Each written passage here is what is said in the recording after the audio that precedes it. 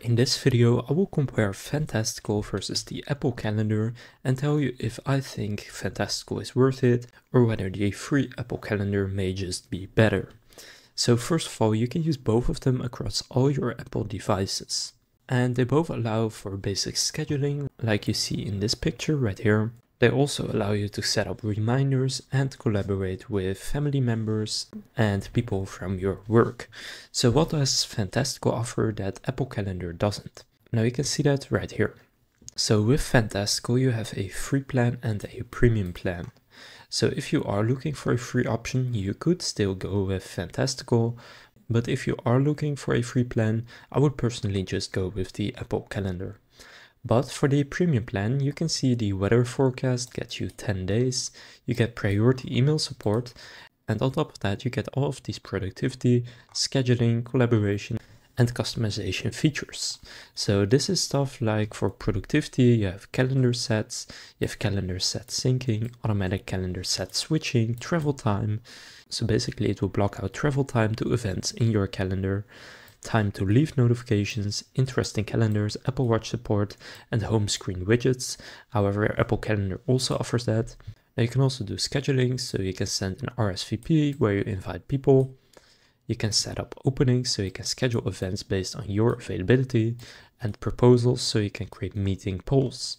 You can also collaborate with all of these platforms right here. You can set up automatic conference call links. And you have all of these other features right here. So Fantastical does offer more than Apple Calendar, especially in the premium plan.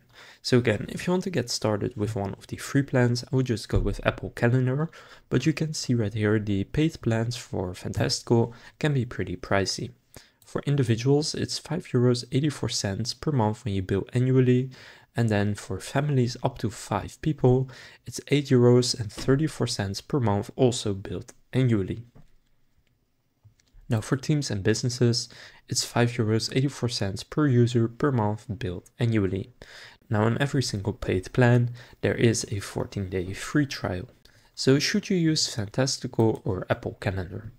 In my opinion, Apple Calendar is a perfectly fine app.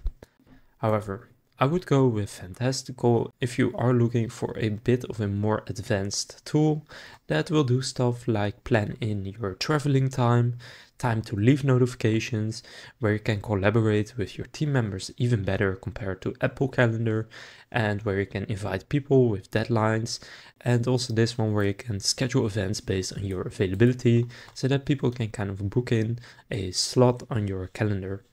So in those cases, I would go with Fantastical, but if you are looking for a free option and a very straightforward and easy to use option, then I would go with Apple Calendar. So that concludes this comparison of Fantastical versus Apple Calendar. If this comparison was helpful, please consider leaving a like and subscribing to my channel. With that being said, I will see you in the next video.